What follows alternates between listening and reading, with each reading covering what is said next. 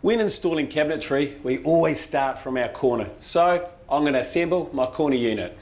Everything is pre-drilled, all fittings are supplied, so take your time and you just can't go too far wrong. First thing we're going to do is attach our leg block onto our base panel. I've just got an offcut of timber here. I'm just going to use that to help tap them in.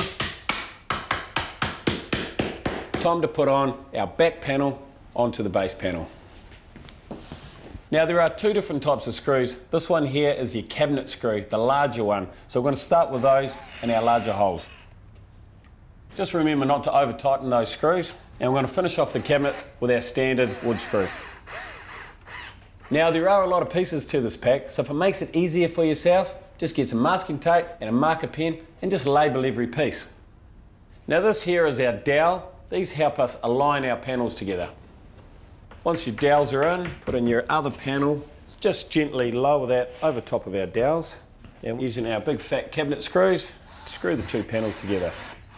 Now we just fix our two side panels together.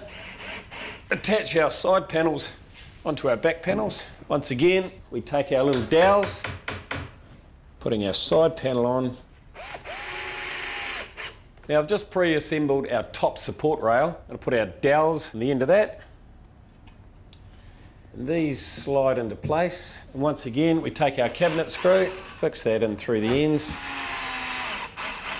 Now we're ready to start putting in our adjustable feet. Now these are pretty simple. Put them in, wind that out to approximately 150 millimeters. Time to flip this over. Be real careful that you don't put any pressure on the side of the feet. So you might want to get someone to give you a hand. So just carefully lift that into position. Adjust your height using the legs and level up to your height line. The great thing about these adjustable legs is being able to fit a perfectly new level kitchen into an older house where the old timber floors can be up and down and all over the place. To fit the rest of the cabinetry, we basically just repeat the process. Now off our level line that's on the wall, we're going to measure down to the centre of our pipes. We're going to measure to the top and bottom of our box. We're now taking our measurements that are written on the wall onto our cabinet. And cut a couple of holes where the pipes will go and the corners of where the power box will go. Right, I've just finished our pilot holes. Now to keep the job nice and tidy, I'm going to come around from the front and use our hole saw and drill the holes from the front side.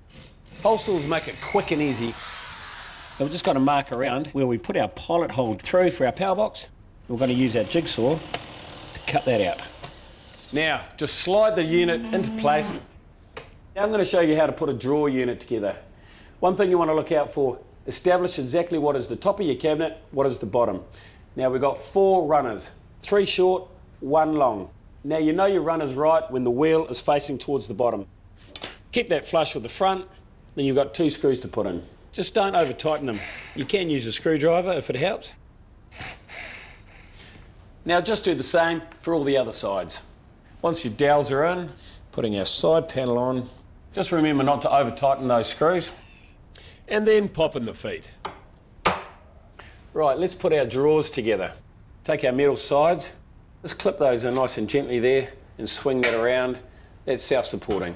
Clip the other side in. I'm going to turn that upside down. Base panel has got 2 holes on either side.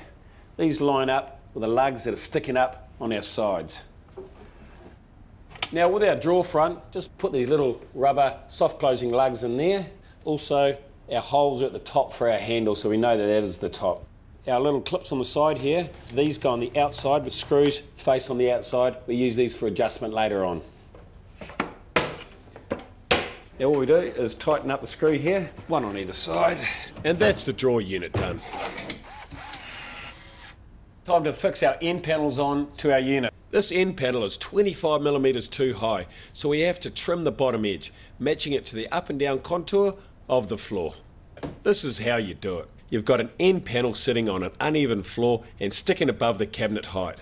Put panel into place and clamp into position, level with top of cabinet. Measure distance above finish height, 25 millimeters in this example, and cut a matching 25 millimeter block. Set a pencil against the top of the block and slide along the floor to scribe line matching contour of the floor. Now simply cut to the line and lower panel into place, level the top of cabinet and matching the uneven floor. So now we just cut along this line, refit and screw into place. Now these connectors line up and lock everything into place. Once all your cabinets are joined together, adjust the feet to fine-tune your level. To fit these corner cabinets together, we're going to need something for them to attach to. I've cut myself this piece of timber. Just screw it to the back of there, and when we slide the other cabinet into place, we can screw into it. Now all our connectors are in. It's time to fix our cabinetry back to our wall. Before we do this, we need to find out exactly where our studs are. Now you can either use a stud finder or do it the old-fashioned way. You can hear that change in pitch? That's exactly where the centre of our stud is.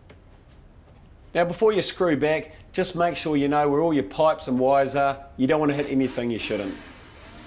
Now when you are putting these screws in, don't over tighten them.